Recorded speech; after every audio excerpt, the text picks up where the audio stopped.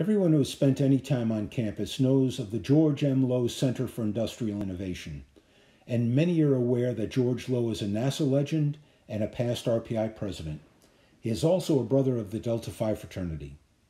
George Low was actually born in Austria in 1926 to a wealthy family, but after his father's death when George was 8 and the impending Nazi occupation, his mother sacrificed their land and wealth so that she and her children could flee, first to Switzerland, then to Britain, and finally to the United States, settling in Flushing, New York. With all that upheaval in his young life, it is remarkable that George graduated from high school a year early and came to Rensselaer when he was barely 17 years old. In the fall of his freshman year, he joined the Delta Phi fraternity, and that association remained important to him throughout his entire life, as did the father-son relationship he enjoyed with Livingston Houston, then RPI president. At Houston's eulogy, decades later, Low said that, quote, "I was privileged to know him better than most students because I became a member of his fraternity. I will always remember the stories he told, the questions he answered, the wisdom he shared when he visited the house on First Street." End quote. Low's education was interrupted in 1944 when he left Rensselaer to join the Army during World War II. He returned to school after the war, receiving his bachelor's and then master's degree in aeronautical engineering. Soon after, he began his work with the National Advisory Committee for Aeronautics, where he would conduct research and teach graduate courses.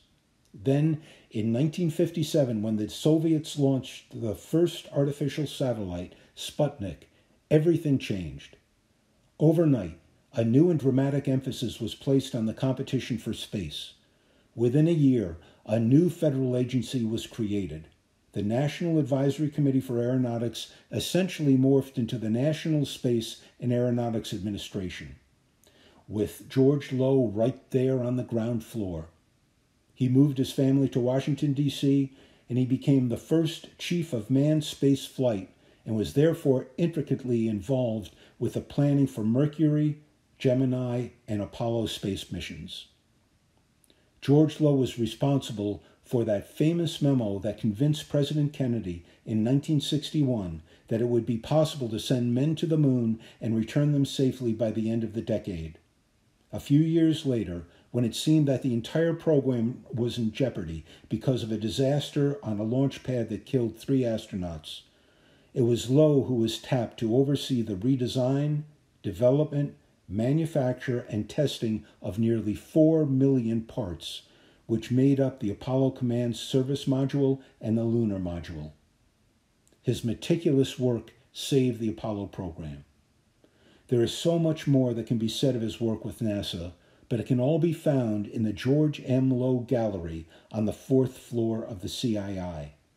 His family has donated his priceless collection of memorabilia to Rensselaer, and it is proudly displayed in the gallery, one of the jewels of campus. Stop by when you are able to see for yourself. George Low left NASA in 1976 to become Rensselaer's 14th president. His work here is also legendary, and he was beloved by students, faculty, and alums. That's not overstating it. And sadly, in 1984, he passed away of melanoma, with the cancer traveling to his brain. A tragic end to an incredible life. George Low is remembered larger than life at NASA, at Rensselaer, and at Delta Phi. We consider him our own. When his family donated his memorabilia so that the school could display it to the world, they made sure to include his Delta Phi mug, pin, and ring, because the fraternity meant a great deal to him through his entire life.